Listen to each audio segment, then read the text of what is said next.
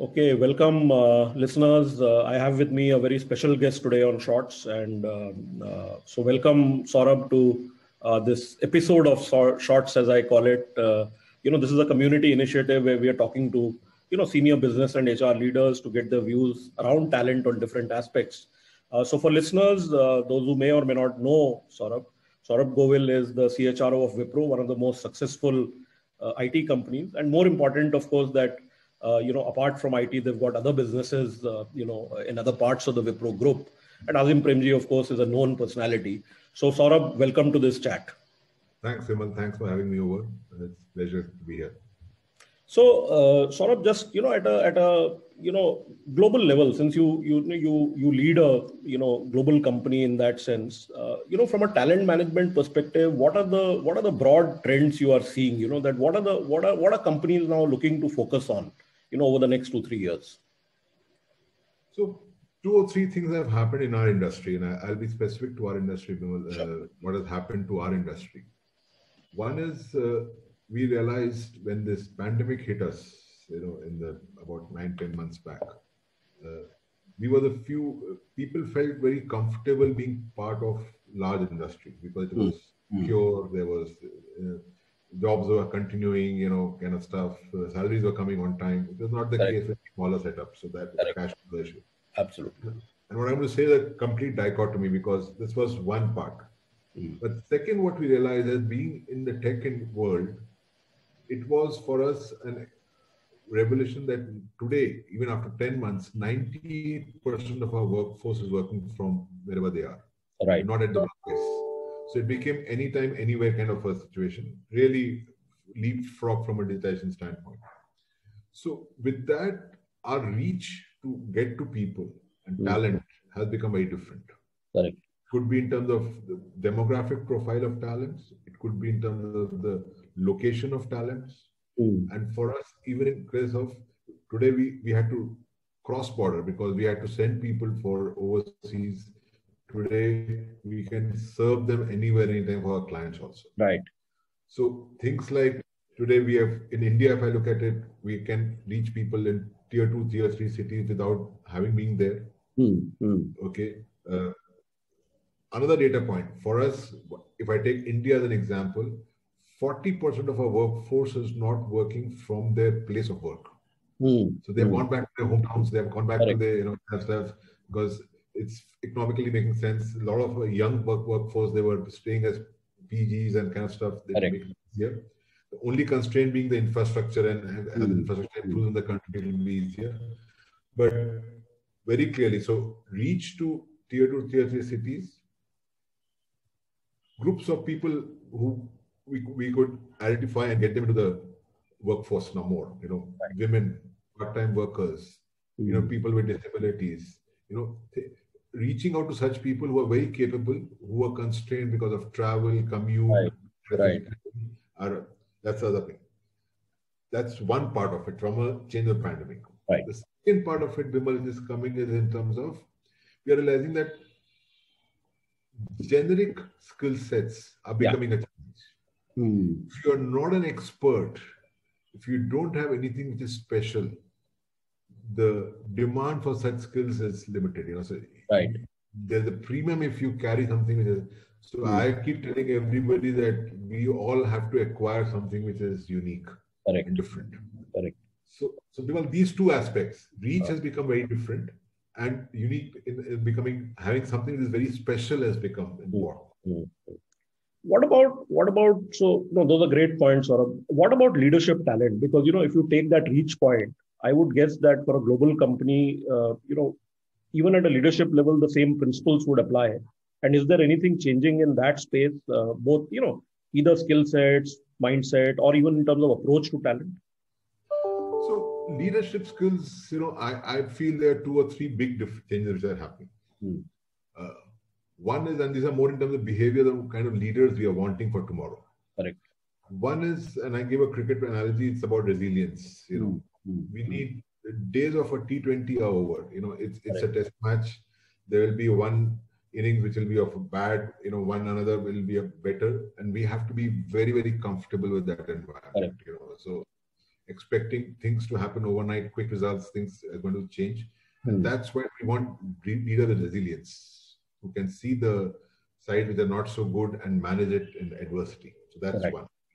Second is about empathy. We want leaders with real empathy. It's coming out that in today's circumstances, it's been tough for people to even work from home, with different issues, family sitting at home, kids at home, not enough space for people and managing these things. And we have all read and heard that, timelines have got stretched, days become longer. So in that environment, what person is going through, and the entire thing on empathy is becoming, which is important. The third one on leadership, which is about having self-confidence. Because in this environment, we have to believe that we can do something different. Right. There is a will to make that happen. And a lot of organizations have led the path in those things. Correct. And leadership has to have that belief and give that belief to the larger organization. So these critical traits from a leadership standpoint are what leaders expected for tomorrow. No, I think those are great points. And that, the interesting bit about the self-confidence thing, and as I talk to other leaders as well, I think one of the aspects of that is about that how do you deal with the ups and downs, and not just in the ways of working and all that, but because there are so many changes happening all around us, including regulatory, economic, social, whatever it is, there will be some downs. And, particularly for companies which have only tasted success, or leaders who only tasted success, it will be an interesting test over the next 2 years. Absolutely. To see that aspect of resilience, how does they display that? True character, Bimal, as you know, comes out in adverse situations. How the individual is, how he behaves, how he or she behaves, how he works with people. And we need to get people who can manage this with resilience and confidence. Is there, I want to probe a little bit sort of on a different aspect, because one of the things one is also hearing is that, managers or leaders who've been traditionally very control-centric are finding it very difficult to operate in this new environment, because, you don't have people sitting in front of you, and this may not always be in the IT industry context, but also otherwise. And including a lot of customers. Actually, customers in some industries we are hearing are having trouble because now they can't see a physical body, and the control levels are going. What are you seeing in that whole space? Very true. I think you hit the nail on the head. It is very true. Control freaks people. This is also an era where we have the issue of trust on people. An era where you have to trust people that they are there to do the right things. Right. They will manage their outcomes. You not look at input. You will not look at, input in terms of hours put in, time they're doing, how they're, and let people flower by trusting them and delivering outcomes. It's a big shift for a leader. It's a big shift for people to accept that reality. And that's why it's about leadership or letting go. It's about letting go and letting people take things on their hand. And learning has been, we have seen, some people are struggling with it, Bimal. Correct. Some people who have been able to cross the hump, they are seeing that people are delivering to them what they never believed they could. So youngsters have really come up and risen from and delivered much more than beyond, because they were given with that responsibility and they were trusted to do those outcomes. So trust becomes a big issue. Trust becomes that people are there to do their jobs. In today's world, 98% people are people who would want to make a difference, want to do something good. It's that 2% which is in every aspect of life you'll find, and you do not get bogged down by those. Correct. No, that's a good point. And if I, one of the other things I'm finding, in talking to various people, also, our own sort of interaction with various leaders, etc. People with, let's say, a stronger inner balance, in the sense that they take a broader, more magnanimous view of the world, as against those who are not personally balanced, tend to have, the more balanced people are being able to adapt much more quickly. They are a lot more resilient. They're able to trust people much more quickly. The people who don't have that, if you may call it, that inner, strength or the inner balance, they are getting rattled very quickly. And they are actually getting, almost sort of the stress is, catching up with them, and, health issues and all kinds of other issues. I don't know whether you have any tips or tricks on this, or saying, this is how we could groom leaders who are more centrally balanced. Very true. That's been true always. Sure. I think it's become much more accentuated in the current environment. Yeah, absolutely. First, being self-aware. I think we need to be self-aware. Second, I need to be confident. Having a team which is better than around you, which is better than you. Correct. Being very secure. Absolutely. We have secure leaders, because that gets the better outcome. Correct. I think these are the traits today of being self-aware and being very secure will lead to a better. But I think other one aspect that's come out is about health and wellness. And we are seeing a lot of people getting impacted because of that. And personally, I had not taken it so seriously, but it is very critical. Mental well-being and wellness and health is so critical, that inner self which you're saying, we have to drive being secure, and because that will drive a lot of behaviors for people. Right.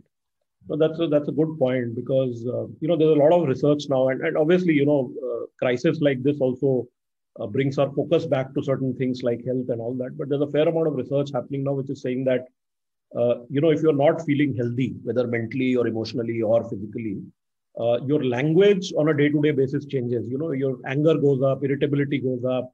The ability to, and one of the interesting ones I was looking at, Saurabh, was that your judgment tends to get impaired quite significantly. Actually, it's not just an issue of that you are irritable, but your actual ability to make a good quality decision goes down dramatically.